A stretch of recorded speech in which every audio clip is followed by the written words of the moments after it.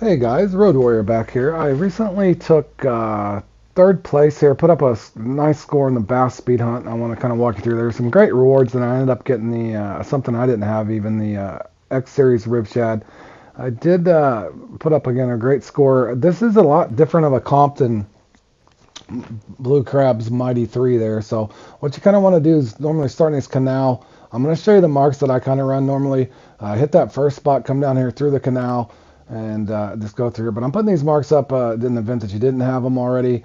And as well as this spot right here actually overlaps with the other corner spot, but you can pick up a bass right there where that buffalo mark is, this regular largemouth. But in other words, if you catch that from the corner and that corner, these spots overlap. Moving on here, same thing, these two little spots overlap, but you can fish either one of them.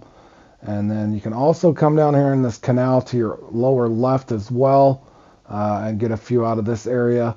And then again here in the flats, but this for strategic purposes, it's only a half hour. It's not Mighty 3. You're not wanting to get down in these flats just because it takes more time to go from one spot to the next. But those are plenty of marks for you guys if you ended up needing them. And it's kind of going on here. As far as the setups, one key thing I think here would be to try, and I've experimented with a lot of this stuff. I would say the buzzbait, the 4.0 X Series. If you don't have that, the Leprechaun buzzbait 4.0, and if you don't have that, even an acid buzzbait 4.0 or any of the buzzbait, but definitely figure out the pairing on your own. If the actual glow crawl is not working, as well as make sure that you're paying attention to that barometer. A lot of times it'll show you, again, in these particular situation where the bass may be, in that midwater or in that just that real fine area between the midwater and the upper surface. So it's kind of keeping it close there towards the top. If you see low pressure, they might be down closer to right at midwater for the most part, but kind of do try those things out. Again, strategy wise, I think the 4.0 is better.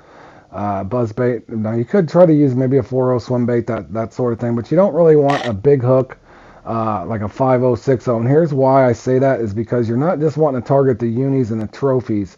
You're wanting to actually go through here and nickel and dime, so to speak, and then eventually score by commons even. So you're not only just wanting to get the unique, and that's kind of up to you, but if you can get the unique and trophy from each spot, that does help. But if you do get the trophy out and the unique, I wouldn't move off really, really fast. Make sure that you're going through here and you're cycling through, even getting all these smalls, because you can see what'll happen here is bit by bit following along. These are a lot of just little small fish, but all these are adding up: 4-pounder, 6-pounder, another 6-pounder. Again, you want to work that out, and then ideally, like I said, you wouldn't want to just get just the unique, move on like you would on Mighty 3, because you're not looking for your 3 biggest fish. You're looking at as many points as you can get in that 30-minute time frame. Now, again, moving on to this spot over here.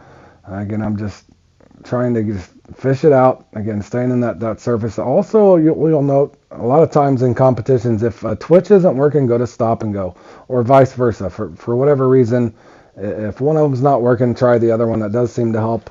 In this event right here, Sky Twitch was working better than stop and go. Now, another key tip, or not really a tip, just a key point is we do have a lot of flying fish issues in the game right now. That will break you on this one as well. Also, you're going to get bowfin from time to time, that sort of thing. But as you can see here, just kind of staying at that midwater, or in between the midwater and the surface, was the spot to be on this particular peak. Now, moving on here, you'll notice what happens is I get the unique right off the bat. So, you wouldn't want to rotate out in this situation. You want to go right back. I come right back, cast it again, following along here. Just because you got the biggest fish that you're going for out of the area, you'd be leaving a lot of points behind if you didn't go ahead and, at least try to get the trophy and a comment or two behind it. Again, before moving on, I'm just kind of illustrating that. So I got the unique, and then in that situation, you start getting bowfin like there. Hop in your boat and get out of there. That's a good sign too, because the odds are if you get one bowfin, since I've already got the unique and the trophy out of there, and I don't want to sit there and try to farm there, because those bowfin will eat up your clock and something. It is the Bass Speed Hunt after all. Again, you can kind of just illustrate in this here.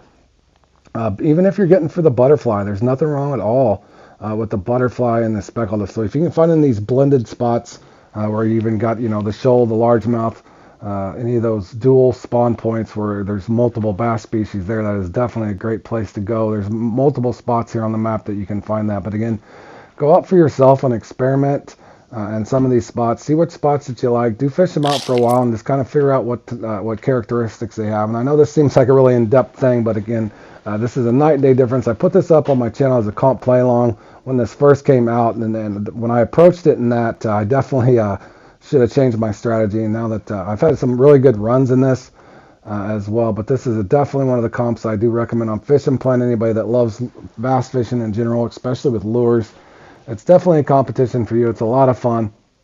It's also one that I would recommend that you practice with your friends or your club mates. Go off in a template, practice this. You guys will have a lot of fun with this one, and also experiment with lures on your own. But as you can see here, I had some pretty good RNG as I'm waiting for this arbitrary timer. Also, be careful not to rip that around here and there. Every once in a while, they will get off on low tension. Here's me just kind of coming down towards the end. Clock management wise too, I've had a really good run in this before twice, and just trying to stretch it and didn't make it to the finish line. So make sure that you're having that awareness. I probably could have went for maybe one more cast here. As you can see, the time is running down there with 56 seconds rather. There was another time I went over 300 points, I think 2 times, and tried to stretch it out. This particular situation, just spawn away from your boat, then go right back to your boat. It only probably take 5-6 seconds, depending on how fast your boat is. And another key tip here that I didn't know at first was whenever we had these finish lines, make sure that you do know that once you get inside the circle, you just got to be there before the clock hits 0, basically. And so in other words, if you don't leave within, I did waste about 20 seconds there. I might have been able to catch one more fish, but I didn't want to stretch it out. Take care, guys.